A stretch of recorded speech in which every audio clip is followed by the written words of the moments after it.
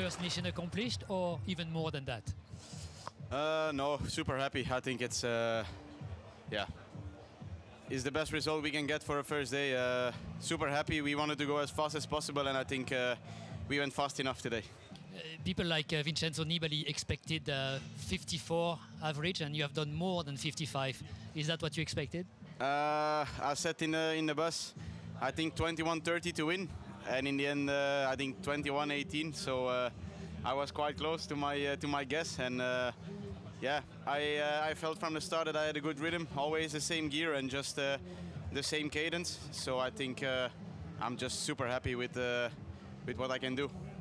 What do you make of the gap with Primož Roglič, 43 seconds?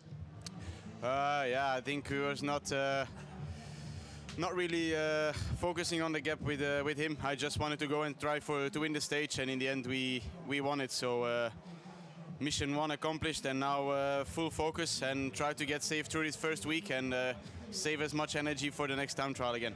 Your first Maglia Rosa is awaiting you, but your gap over the sprinters is more than 1 minute, so you might have to keep it a little bit. Yeah, we said that we probably will have to keep it until stage 4, that we can try to see something to give it away. But for now, super happy, and yeah, just try to enjoy, because I think it's a nice way to come back to the Giro. Proficiat. Thank you. Brendan, best young rider, top 10. Are you satisfied with that today? Yeah, it was a good day. I had good legs, and yeah, for me, it's really nice to be here. What was the difficulty of this time trial? It was difficult to pace because it was all flat and then a tough finish, so you had to get it right. But yeah, it was overall quite hard. As a team, are you satisfied with 3 guys who did pretty well?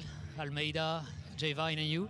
Yeah, I think it was really good performance. You know, we've put some work into the TT this year, so it's paying off. So it was really nice to have 3 guys there. Thank you. Thank you.